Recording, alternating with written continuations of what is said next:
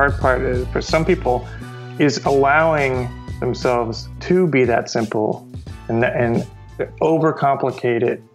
More is better, but to overthink it, to go back to it after another day and refine. It's like sometimes you're just done. Like you have it, and it might take 5 minutes, or it might take 3 weeks. It's not every project is the same. Sometimes you get it right away, and like you guess that's something you've learned too. Is just stop when you know you have it.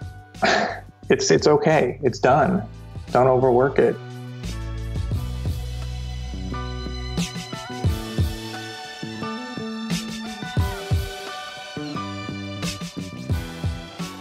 Hey everybody, welcome to Works in Process. This podcast is a series of conversations where I speak to designers, artists, writers, and more to discuss their creative methodologies. I'm your host, designer and educator, George Garastegui.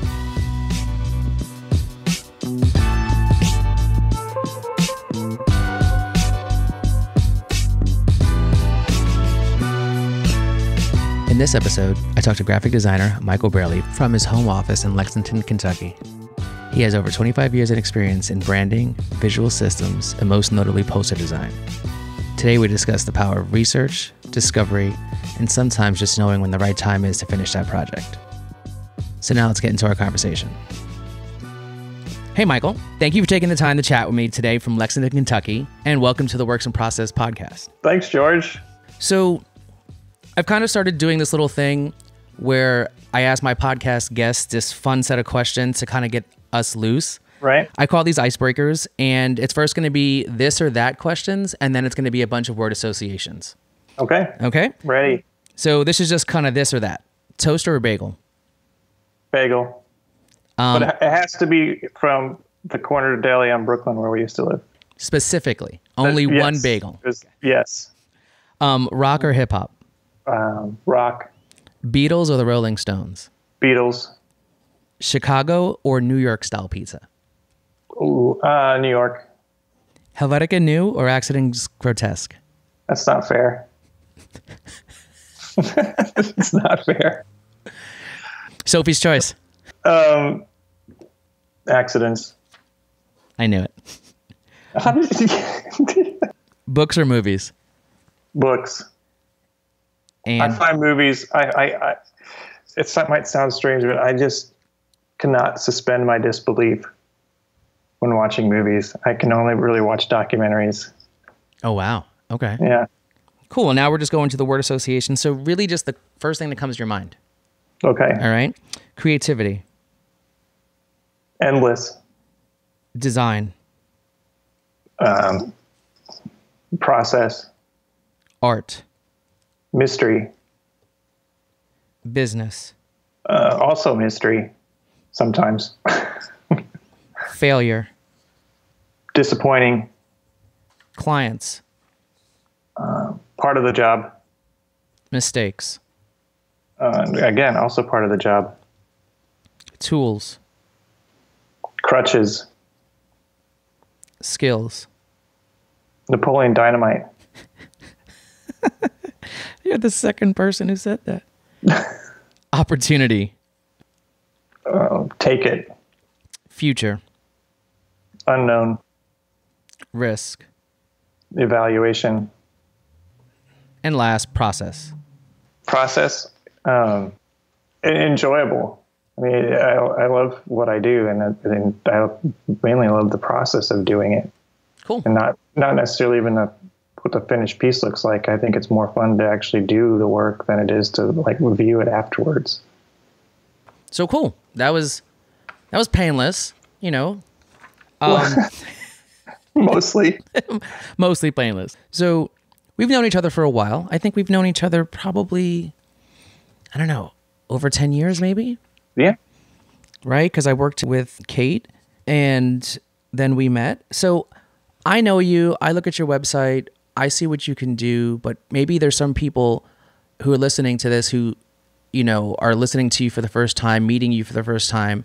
And can you give us what I'm calling our origin story of Michael Braley? Schooling, design, a little bit of, you know, where you've been, what you've been up to. Sure. Well, I was I'm the son of a graphic designer. My father's a graphic designer, and my mother's a music teacher. So I'm sure both of those people definitely influenced where I am now, either directly or indirectly. So my dad actually is in Indianapolis, and my mom's in Iowa, where I grew up in Iowa, and Cedar Rapids, Iowa. He had actually designed the Behr paint logo back in 1975. So around the house at the time, really? when I was young, yeah. I thought I had told you this before. No. So around the house, he worked for companies, but also had freelance business as well. There would be paper samples, markers, tracing paper. It's funny because the paper samples around the house were on these big, giant 12 by 18 reams of paper that were held together by a big plastic wire binders. So on the corners, I'd get to sketch on those or draw on those. I usually draw jet fighter airplanes, but I was more interested in drawing the graphics on the plane than the actual plane. Planes are kind of weak, I must say, but the graphics were sweet. And so in the corners of those pieces of paper, it would say, like 80 or Mohawk 80-pound text, ocean blue, and small 6-point type. So it's fun to look back and say, oh my gosh, I didn't even know I was using a paper sample. I just thought that was the paper around the house, so I'll just use that. So I'd always had the access to the tools of the trade at the time. This is back in 1975 through 1980, basically. Then also a little bit later, I don't know, junior high or maybe even early high school, I became a big baseball fan, big Los Angeles Dodgers fan, and collected baseball cards for years. Still have, I don't know, 15,000 cards. But also was attracted to not just the players, my favorite players, and my really good cards, but also the graphics. So each year when the sets came out, Topps, Donruss, Fleer, sort of evaluate which of those three main brands at the time had the best looking cards, not necessarily the best shot of the player. You were doing that in high school? This is probably probably 6th, 7th, 8th, 9th, I don't know, grade. So I was looking at those just for their layout, but I still don't know if I knew what I was doing. But I would draw those cards on an 8 by 10 notebook. So, have the card and then just look at it and draw the players. But I really focus on the graphics of the card outside of the players.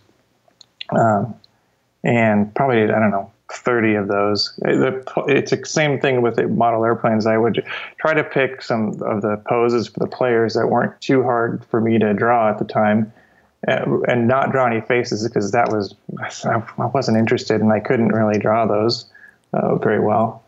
So the players look kind of goofy, but the graphics of the cards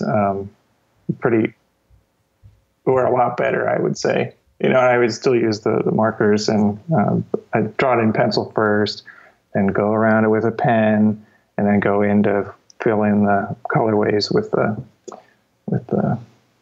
markers. But it was really fun. I mean, I was planning to post some of those sometime, but I'm a little nervous. It's like you show the actual shot of the real card and then the drawing of the card. You still have those? So, yeah, I have. Yeah, I have them. I'm gonna show them for the first time in a lecture next month. So that's sort of the art background. I took maybe one drawing class or two drawing classes in junior high, but other than that, I did stuff on my own at home.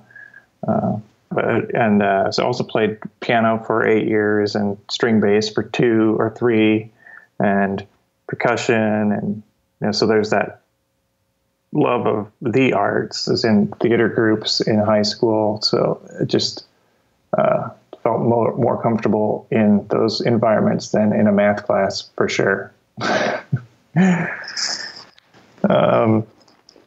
So yes, I knew that I wanted to be graphic designer probably in, I don't know, 9th or 10th grade. And then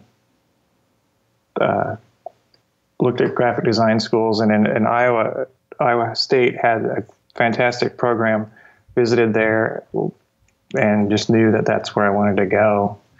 They have a fantastic foundation program, meaning that, you start with color and typography and form, really basic in a Swiss-oriented type of style. Now that's changed somewhat since 25 years ago, but happy that I went there, because also at the time we're still doing things by hand with waxing type down on a piece of paper, measuring the lettering or the leading and kerning by hand using a Haber rule to set the type. People can look up Haber rule. Oh my God. Drawing letters by hand, enlarging it to 6 inches tall to really get into the finer points of typography that I think is somewhat lost today when you just go on the computer and just say your type. That's kind of a different podcast. That's a whole nother conversation. but what I was saying about the interesting time was, so there's that going on, and there's also the current work by, at the time when Charles Anderson was becoming more and more popular. Of course, I hate to say it, David Carson and Tibor Kalman with Colors magazine was coming out at the same time. Also Neville Brody. These are people that weren't necessarily talked about in class, but we'd see them in other annuals and design annuals, and it was really progressive work that was pushing the boundaries of typography and also just design in general. That was influenced me, but also there's another side that I was really attracted to, which was really clean logos, marks, and typography. So people like Shermanov and Geismar, the design legends of today, Paul Rand, Lester Beale, these people that you did learn about in design history or saw books or did your own research. I did a lot of my own research on designers just because I was interested and still am fascinated with design history, especially some of the designers from the 1930s, 40s, and Dutch design such as Piet Zwart and Paul Schuitema, Dick Elfers, the list goes on and on. But what they were doing with typography at the time in the 30s was even more original and still is fresh today and different than what people were doing that we thought was original in 1990. You go back to that stuff and like, wow, that looks just as fresh today as it did back then. And that's what I strive for in my work, to make it to actually not have a style. And I know people have said this, and you have too, like, well, there's definitely a style, and it's not intentional to have a style. A student asked me at one of the workshops years ago, well, what makes a great poster? And no one had really asked me that before, and I hadn't really thought of it. I just do what I think is right and what looks good, which is very hard to teach, I think. You just know it, or you have it, or you don't. Agreed. I'm sure you see that in your students too. And it's sucky to say, but some people have it and some don't. Well, I mean, I think a lot of people are exposed to things more often, and you get to see it, and you get to be aware of that this is a thing, right? So sometimes you grew up in a house with a designer and a musician, right? So you're exposed to things, and you're able to make that connection that this idea or this feeling that you have actually is something, right? Because you've been around it. True, but there's a whole other side of that, and a whole other side of that, which is then not only going to the class and learning about the history and learning about what form is, what balance, light and dark, chiaroscuro, all those terms. I did a lot of my own research on other designers to dig even deeper to find out kind of what looks good. and then like how they did it. I mean, the bookshelf behind me is probably one of my prized possessions because that's where it comes from. You know, that's the inspiration. I don't go back to them as much as I used to, but it reminds me of like that's all the work I did also, not just going to school, but really reading, looking at other people's work from different time periods. So back to the point about the person asked me, well, what makes a good poster? I just said,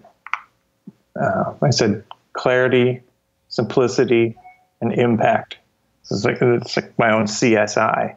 And so I've tried to put it into like a sentence. What would that be if I had to say, you know, other than just clarity, simplicity, and impact? What does that mean? So it would be that I employ design to deliver unmistakable clarity through simplicity of both form and message to achieve maximum impact. There you go. That's a statement right there. I'm still working on it.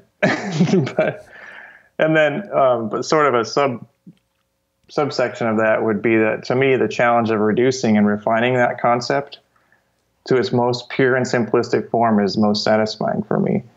That process, like we talked about earlier, is more exciting than actually being finished with it and looking at it and saying that's the right answer.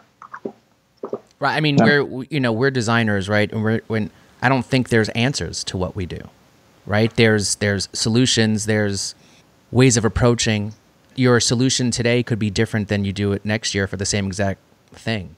That's true. Yeah. Right. So I don't think that that's why one of the things I teach is, sometimes people are so used to right or wrong, yes or no answers. And I think design, because of what we do, is not really answer based. Depending on who you need to do this for and what the outcome or the objective is, I think that is a solution, not an answer. Yes. The solution today might be the same solution as tomorrow. Did have quite a few experiences while I was working in San Francisco at Cahan and Associates. Did a lot of annual reports and collateral material, brand identity. But for some of the annual reports, the basic story that the client wanted to tell was the same. So it was reinventing what you had done already for another client in a different visual and also message type of way. So it didn't look like you were basically telling the same story, which I also still think is fun and challenging. It's very challenging.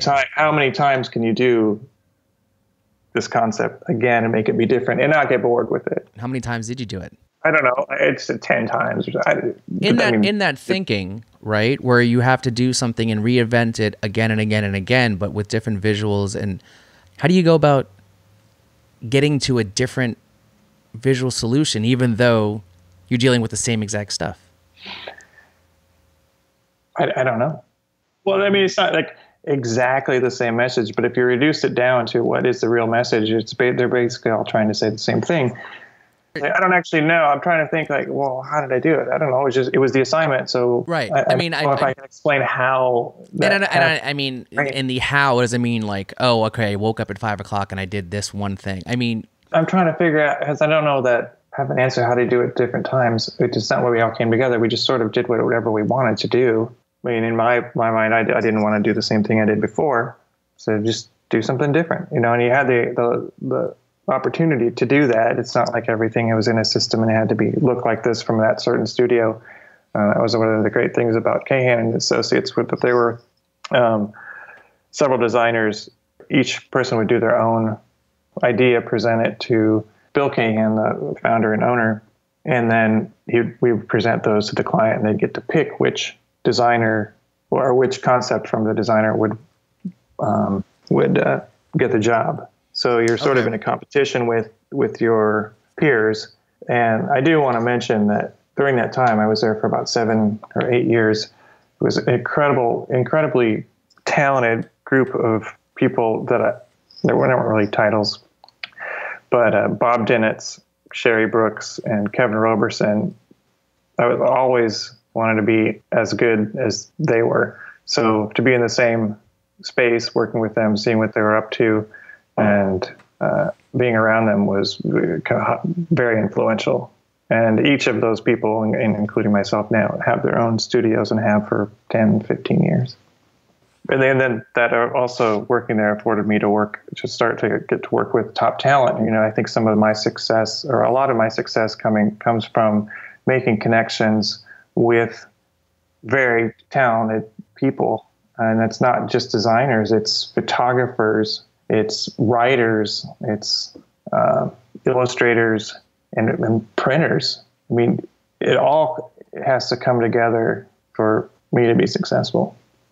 Yeah, nobody's a one-man army. We need connections. Right. And speaking of a one-man army, I mean, yes, I do work mainly by myself at home office, but I also have my partner, Kate Davis, who basically keeps the studio running, account management, some creative direction, and she has an extensive background in apparel design. She has a very good insight on design decisions as well. It's important. So you worked in San Francisco, yeah, right? Then you came to New York, and now you're residing in your home office in Kentucky. Yes. Right. What are the differences in working in those 3 different locations? The differences, I would say, generally have to do with my overall relaxed state. Much more relaxed in Kentucky. And I think that also has to do with where, a point in my career where I don't really think I could work at a studio again. I'm just kind of finished with that part of what I've done. And I'm thankful that I did it. And again, met great people and still am in contact with a lot of those people that I've worked for.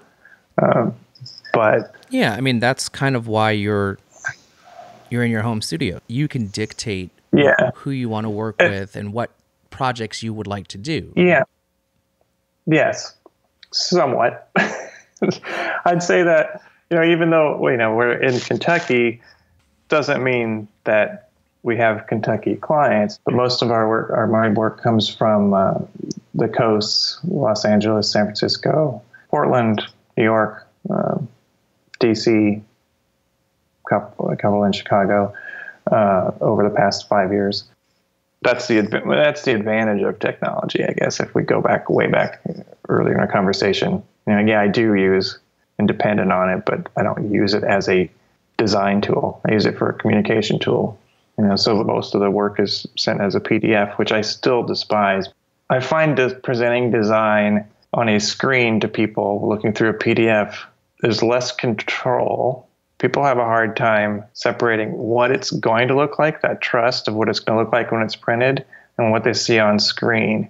Yeah, I mean, you have to get it ready for a client. So let me ask you, how do you build that trust over something digital when a lot of your stuff is a lot more tangible, where you need to see it in person? You need to kind of experience what it's going to look like. A PDF is different than a 30 by 40 poster, right? So if you're creating, or even a 50 by 60 or whatever the proportions are, it is one size. I don't think that the poster design is as much of an issue as like a book design or something that with multiple pages, where the thing that about pacing a book is really, really important. When you see design in design annuals, you might see 1 or 2 spreads from an editorial design or annual report or a book design. And you're like, wow, that looks really cool. But then you get the book. If you buy the book and you look through it, there's so much more that goes into it. And the pacing, not just the visual pacing, but also the messaging pacing. I learned a lot about that when I was at Cahan and Associates, how to basically not make a boring book, right? Or to make it not look like every other book out there. So when you present that type of work in a PDF, it's like click, click, click, and you can't flip through it to get the overall sense right away. It takes a long time to get through that. Back in the day, we used to actually build the 80 to 100 page comps and present the comp to the client in person so that they could actually see what it would look like, even though it was, color copy output. But build a real form of the thing at the exact size. Do you still do that? No, I wish I did. I haven't really had any issues with presenting it as a PDF before. It's just different, and it's my own thing. I just don't like it because agreed. It's not accurate. It's just not accurate. Right. As designers, we look at things a certain way. We want it to be represented the way it's supposed to versus what the computer allows it to be represented as. Right. And this is, I've noticed lately that a lot of the websites, booksellers especially, and some design websites, I'm kind of working on how to best present this on my own site instead of having it be flat artwork and flat spreads. Is just, shooting it and having you flip through it and have it be a video or a GIF file. So that's one way that I guess I could get around it if I did that for a presentation. But so far, I really haven't needed it to do that. Okay. So I guess if you do feel the need, you may go through that process. Right. It would take like 10 seconds to do that and then you post it, right? Right. Flip through a book and you're done. So you talked about learning at the pacing of a book, which I think designing a book is very different to designing a one-off poster or even a series of posters because it's, like you said, one page. It's not, it has to convey a lot of information, but the book has to create pacing and moments and when do you start, stop, and the feeling. How do you learn that? How do you learn the pacing of a book? What are some things that you think are necessary to create that type of design? I think it's a balance of, well, it definitely depends on the type of information that you need to convey in the book. But I think it's a matter of the must-have content and a balance. It's sort of like composing a piece of music, I would imagine. I mean, I've tried to compose some music, but never got anywhere. But there's a balance of what needs to be in there, how you want it to the overall general sense of the book, what it means, and visually, mixed in with surprise or unexpectedness. I guess it's sort of like a musical, like A A B B A A C A A B B A C, but then it might be A A B B C Z. Like, whoa! I didn't know that was going to be in there. The next time I turn the page, and it's exciting, arresting, and it makes you stop instead of just flip all the way through the book. I like that. I like that element of surprise. I think that makes it interesting and a way for people to kind of not be monotonous.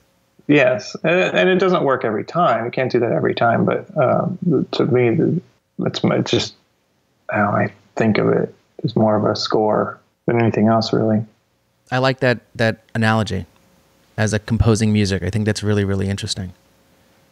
So, Michael, when I look at your website and I look at some of the work that you have up there, one of the things that strike me is these poster design sections. And if you look at it and you see the varied designs and look, there's a lot of large type. There's a lot of nuance and dedication to making sure people understand the letter forms or what you're using. You're actually using letter forms as design. The letters themselves become pictures. There's no images in them. The images that are created are based on the type and combining icons and type together.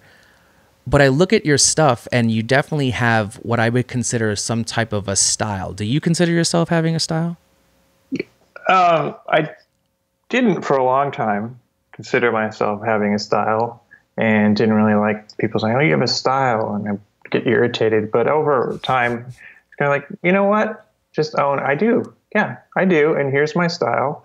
And this is what I think is right. And this is what I want to do it this way because I like it. And other people do too, apparently. Obviously you didn't like having considered a style. I didn't labeled as having a style because overall, I mean, on the website, you see 15 projects or something, maybe more, but I've done, God, I don't even know how many projects, 300, 500. If you look at it, that body of work, I don't know that you could say that I have a style. I tried to adapt whatever I could to make sure that the client got what they wanted, but in a way that I got a little bit of what I wanted from that project. And sometimes that required to have, more aggressive typography. Sometimes it more restrained. I do not only use Helvetica. or accidents or Newhouse grotesque. I don't. People like to pigeonhole to say, oh, you only use Helvetica. That's a bunch of crap. If you go over the past 2 years, even recently, Champion, OCRA, Sabone, Trade Gothic, Franklin Gothic, Futura, Gotham. I made this list just for you, George. Did you? Yes. No, it just maybe some of the things you've seen recently or on the website just maybe looks like that. And however, if I want to use Helvetica, why can't I use Helvetica unless someone has in their brand guidelines, which has happened quite a bit. That is their typeface, so you have to use it. I don't think there's a rule that says, well, Michael Braley can't use Helvetica anymore. No, there is no rule. Just because you use classic typefaces such as Accidents and Helvetica, and they're really, really bold, they tend to stand out. So, of course, those are what people gravitate towards the most. Right, and I would say I use Sabone just as much. And it's funny, Sabone, I don't know if a lot of people know this, but it was designed by Jan Chichold. Oh, really? Yes, and you think of Jan Chichold, and you think of a very specific time of his career when he was doing the graphics that you see in design history books. And he was traditionally a book designer and typeface designer. Just a little fact. Little tidbit? Yeah. It really all goes back to my typography choices are based on the clarity, simplicity, and impact statements that I made earlier. And I feel that a lot of the sans serif typefaces that I use are used mainly to get an idea across without getting in the way of the message.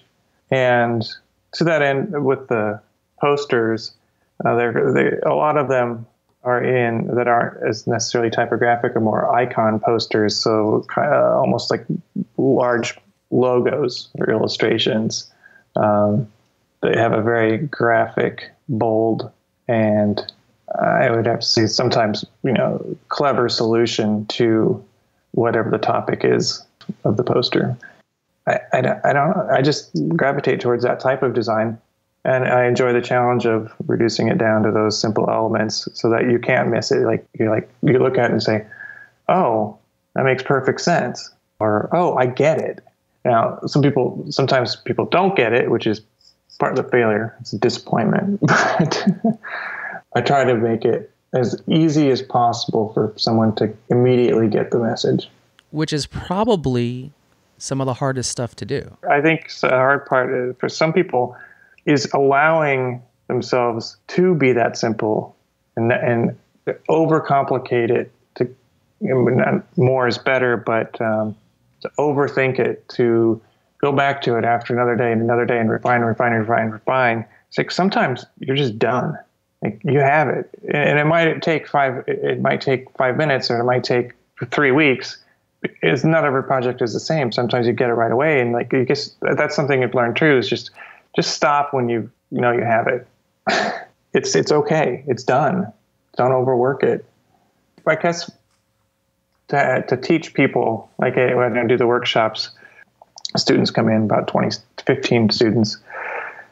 We'll go around and all throughout the day to work with each student individually, check on their progress. And if I would say, this is it, change, maybe look at making this a little bigger, making this a little smaller, and come back around 20 minutes later, and they start a whole new direction. I'm like, well, no, whoa, that was good before. Stop here, just do these little, tiny changes, and you're done. It's okay to be done. And because you're doing more work on a project doesn't mean that it's going to get better. Sometimes it can get worse. Right. How long did it take you to get to that point? It's an intelligent way of thinking about it. Just being more confident about the actual work. Some of it also has to do with timing. If you have other projects you need to get done, you can't just you work on one thing, and it depends on how much money you're getting paid. Sometimes it is hard to stop though when you're not quite there yet. That's sort of a balance. Right, but I guess it's a very interesting for you to know that, hey, when it's done, it's done. Right. Not for a specific client, but just yeah. How do we know when it's done? Yeah, I don't think, like you said, people sometimes tend to get if I work on it longer, it's going to get better and whatever. But you've, in your career, have gotten to a point to say, hey, it's done. That's a very... Yeah, and then you have to do the production on it and the mechanical. And I'm like, oh my God. So it's not done quite. Right. I put that off as long as possible. It's like, I'm done. Okay. I have to actually build it. Right. But the building it is no longer design.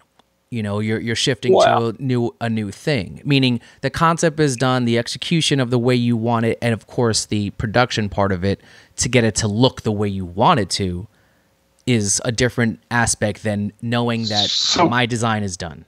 So, right. So when is the design done? Well, you just know. Right. I don't know that I've gotten better at it, though.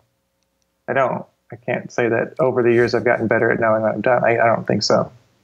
The idea that, you consider yourself somebody who does branding, who does book design, packaging, I think that allows you to make this leap of making these posters look the way they do, because you're able to identify something, take all this complex information and parse it down to its simplest form. That skill is something that you've been honing for a long time. And you can tell because you look at the posters on some of these and they're so simplistic in a good way, where anybody looks at them and goes, I wish I thought of that first. And I think that's one of the things that's what I do too with other designers. Like, man, I wish I would have thought of that or done that. And I think that's cool. So yeah, I think the posters sort of function as like a mini brand. Agreed. Looking at them, they're similar in their boldness and sometimes their size of typography, but they're definitely distinct in each one. You can understand what's going on for that specific thing on its own. And I think that's hard to do, but I think you're doing it really, really well. Thanks, George. Looking at your body of work, do you think you approach every project the same way? I think I probably approach every project the same way, which is read the brief, but not get it too detailed in doing a lot of back-end research about a company or a specific project. You get enough to get a sense of what they're doing, but I don't want to be influenced of what other things might have said on a site or their white papers or something. But do some initial ideas, sketches, writing, and then go back and read more detail about what the project, what the company does, etc.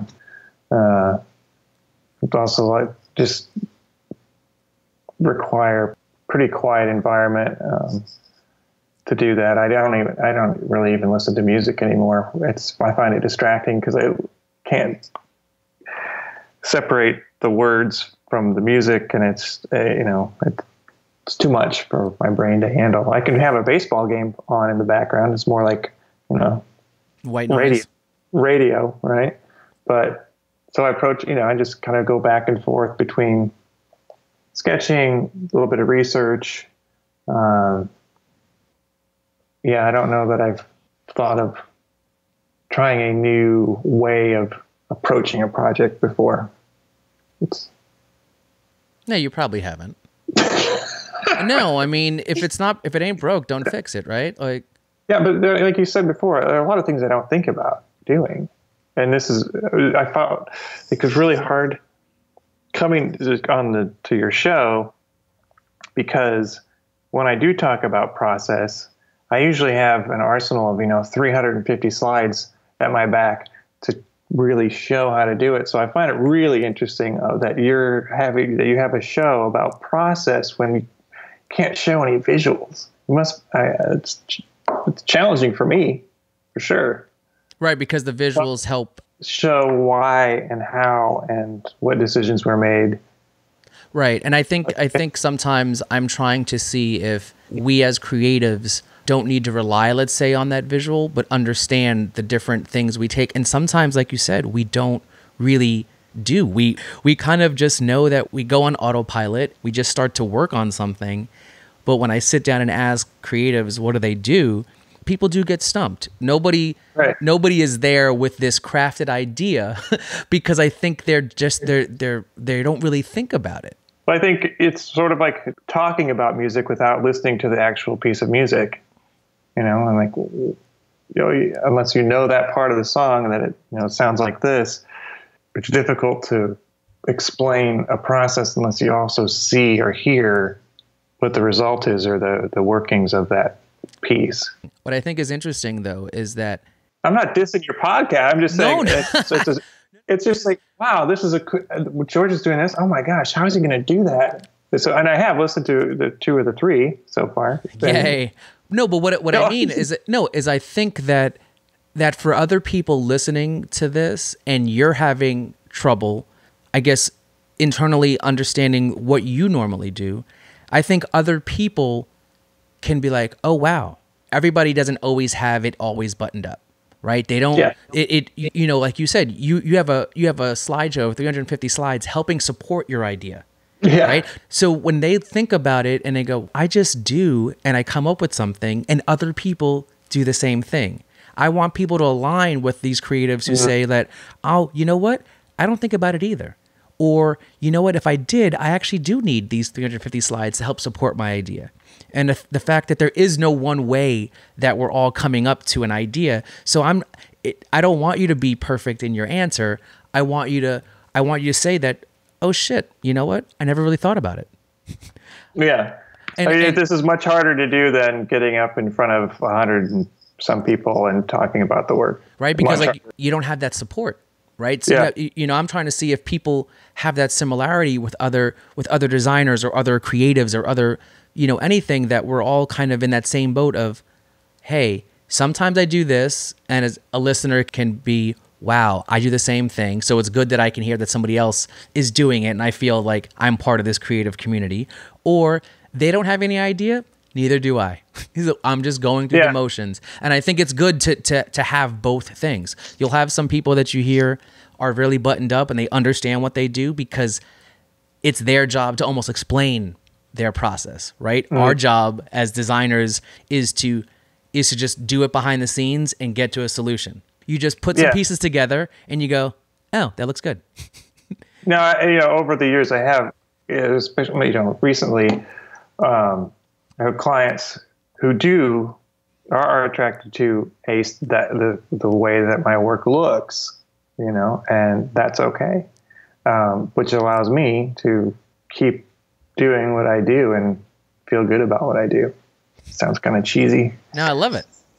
So I think what we're realizing is that not every designer, creative, artist, whatever we consider ourselves, sometimes understands the ways that we actually work. And I think it's gratifying to hear that for somebody who's had a lot of work in design annuals and has gotten a lot of awards is still going through that motion of, you know what? I just kind of work this way and I get it done and it's things that I enjoy to do. Yeah. I mean, after almost 25 years, I still really love what I do almost every day. Right. I think it's satisfying for me too to hear that, you know what? I just kind of go through this. I research enough, but it's really relying on my own history, my own research, the aesthetics that I tend to gravitate towards. Because I think that's why people gravitate towards your style anyways, because it is classic and it's going to uphold, and it's not, nobody's going to see this and go, oh, that was so 2015, Michael, I'm sorry. They're not. They're going to look at this and be like, I can put this poster in my house and be timeless. There's a point to that I've heard people say, not necessarily about my work, or maybe they have just behind my back, but like, oh, wow, it's so simple. You see stuff online sometimes. Oh, my 5-year-old could have done that, right? It's so simple. Well, sure. I'm sure your 5-year-old could draw this or draw this poster, but they did not have to sell it to the client. They did not have to present 2 or 3 different versions of it to get to that one. It's so much more than just coming up with a good idea. You can come up with a great idea, but it's a lot of work to finish the idea and sell the idea and then promote the idea. Agreed. Because I think that's the aspect that a lot of people don't understand. Right. So growing up in a household, right, with a musician and a designer, you've already been exposed to a lot of the stuff early on. But knowing that you've had 25 years in the industry and everything you've been through and all the different places you've lived in, if you were going to give a younger Michael some advice on the industry and what to do and what not to do, what kind of advice would that be? Well, I would say that the best advice would be to make as many connections as you can. Like I said before, designers, current designers, no matter if you want to, move or live in that city or not, just make as many contacts as you can, and then ask those people who you should talk to, who you should meet or email, because you never know, 15 years down the line, that person might have moved their job, opened a new studio, to keep all of your options open and to try not to close any doors or burn any bridges. And yeah, I've burned some bridges. Not a lot over the 25 years. I don't know if you put that in there or not, but yeah, it does happen. But go to, as a young designer, I would say definitely go to as many events as possible, whether they're specific to design, art, music, conferences that you can go to. Be a pest, follow up, email people. If they don't write back, write them back. Again, call them, just do whatever you can. I mean, what's the worst they can say? Stop calling me. I mean, like, okay, at least I got an answer finally. That's true.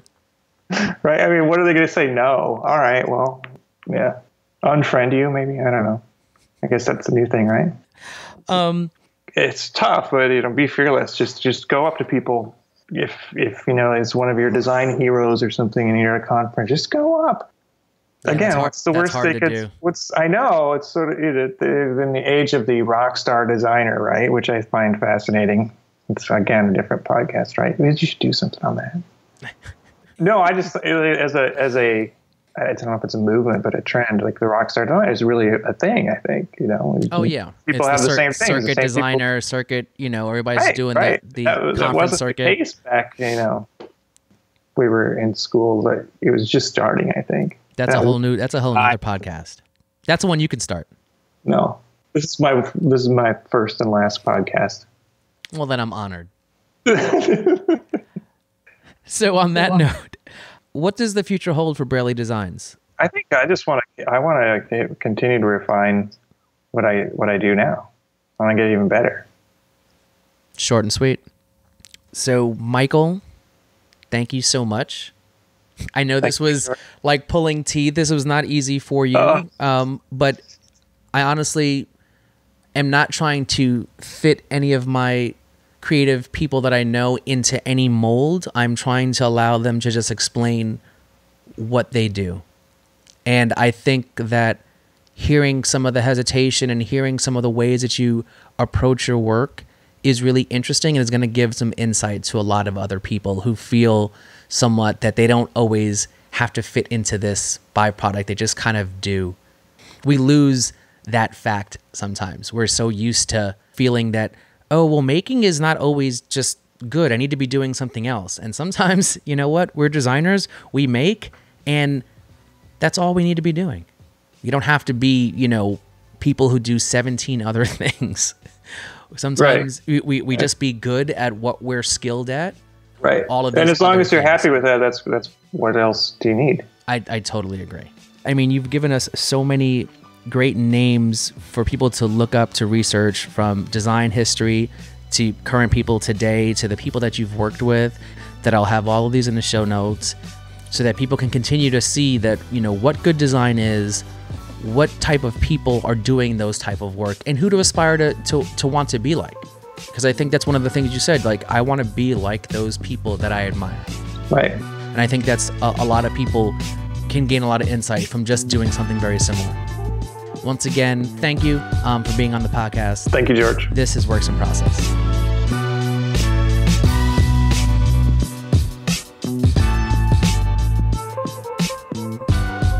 Thanks for listening. Go to the podcast website, wip.show, where you can find the show notes from this episode and find links to any artists, resources, and work that's mentioned in the interview. Also, if you haven't done so, please subscribe to my Works in Process podcast on Apple Podcasts or any other place you get your podcasts. You also can connect with me on Twitter or Facebook via works_in-process. That's works with an S _ in process, one word. And you can find behind-the-scene pics on Instagram by searching the hashtag works_in-process. Thanks again, and until next time, follow your gut and trust in the process.